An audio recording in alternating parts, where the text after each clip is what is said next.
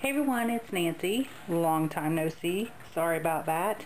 Wanted to share a project that I made for WOC Crafts. This is a little Halloween treat box here. It's actually wood, and I've had it in my stash for a while and was screaming to be altered. So first I painted it black inside and out, and then I covered it with some design paper. I think this is from last year. Die Cuts with a View, maybe.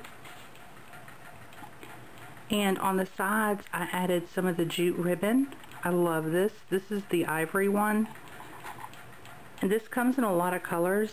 And it takes paint and inks and sprays really well too. So you can always color it up.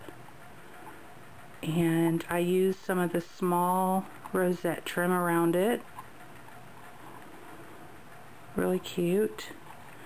And then these roses were midnight blue, deep midnight blue, and I put some black paint on them just to darken them, but they really almost look black anyway.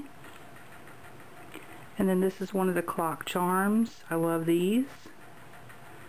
And then up here I have a bunch of the little rosebuds. There's hip rosebuds, closed rosebuds, semi-open, in 4mm and 6, and I believe maybe an 8. These bigger ones down here.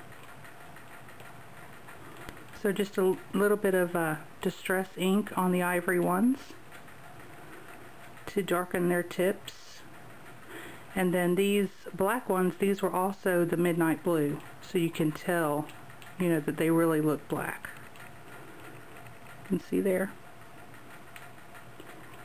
So really cute little treat box. Put some little goodies in there. And I love it.